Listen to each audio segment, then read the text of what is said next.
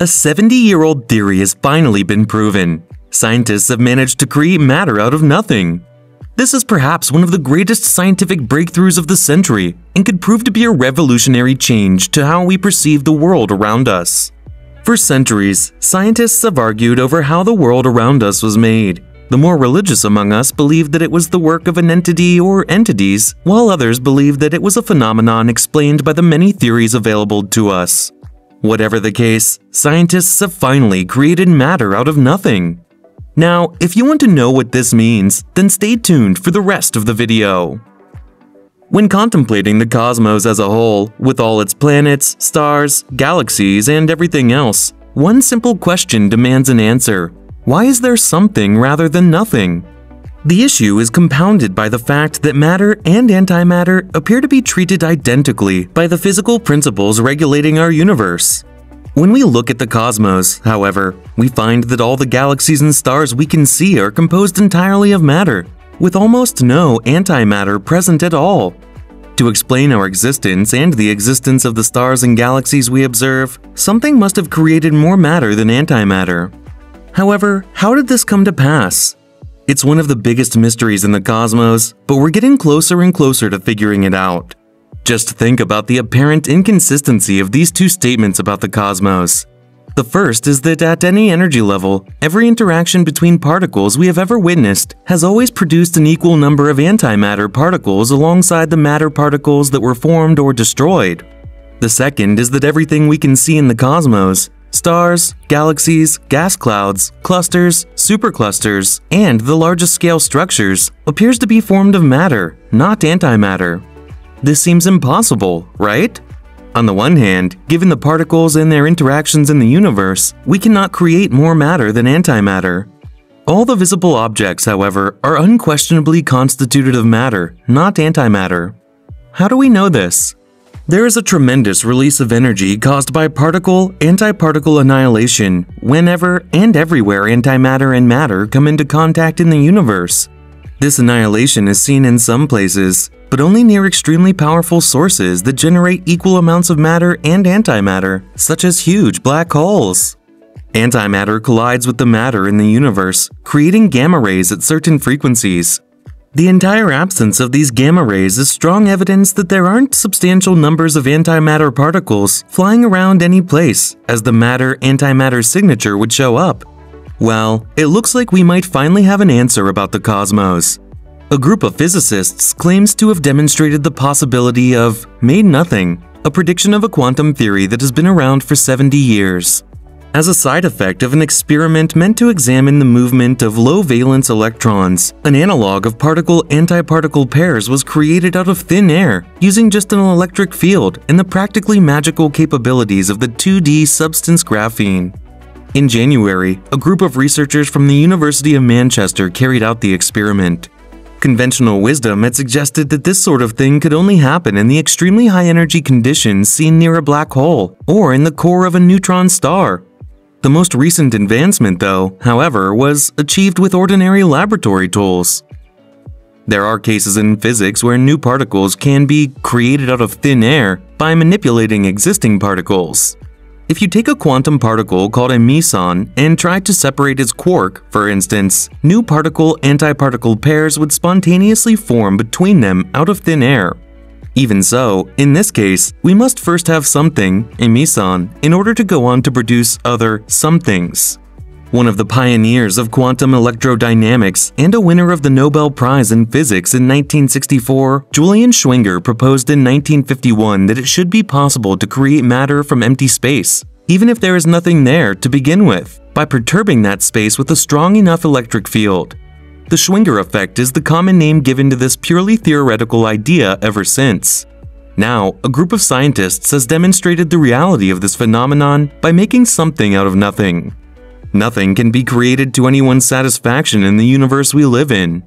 Everything may be broken down into the smallest possible units, called quanta, and these quanta are the building blocks of all other things.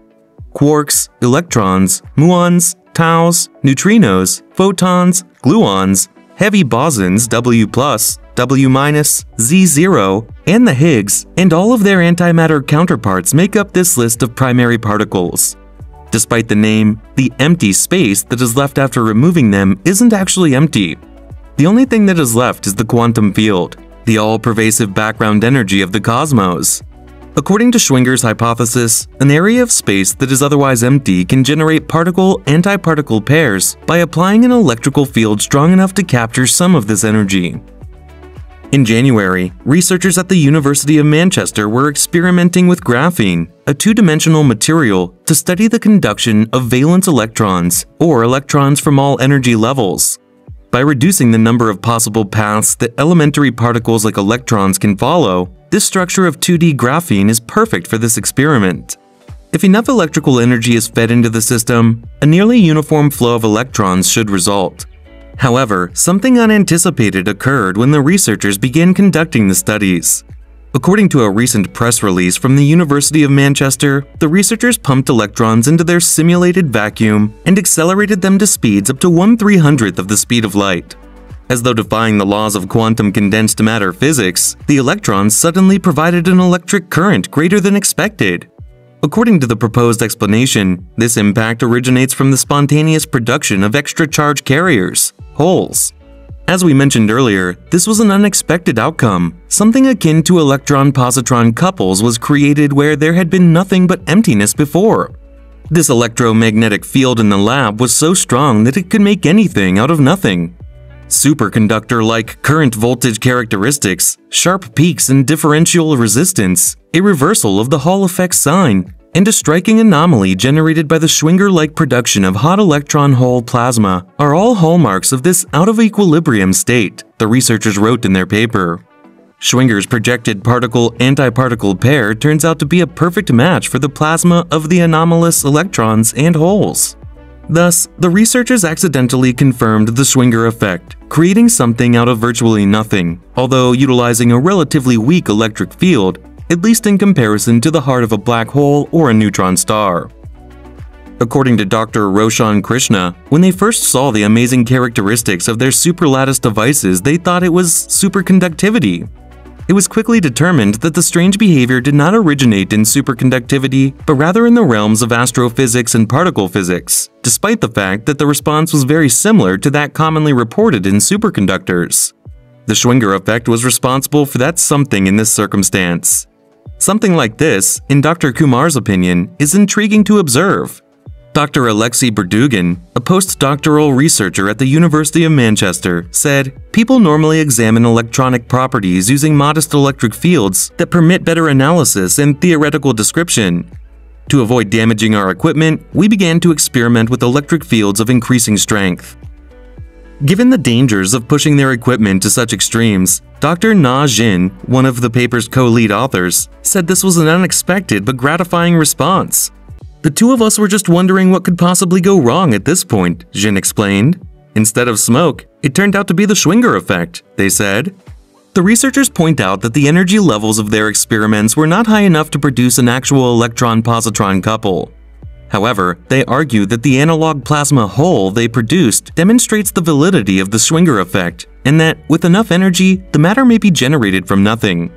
Therefore, it may be quite some time before food replicators or matter-energy transporters become a reality due to the lack of laboratory equipment large enough to manufacture matter from nothing. The Manchester Group's tests have shown, however, that it is possible to create something from nothing. Now, there are many other things that we want to tell you guys, but this is all the time we had today, folks. We hope you enjoyed this video. Do not forget to subscribe to our channel, and do hit the bell icon on your way out. Oh, and before you guys leave, why don't you tell us your thoughts about creating something from nothing in the comments below? Till then, see you next time!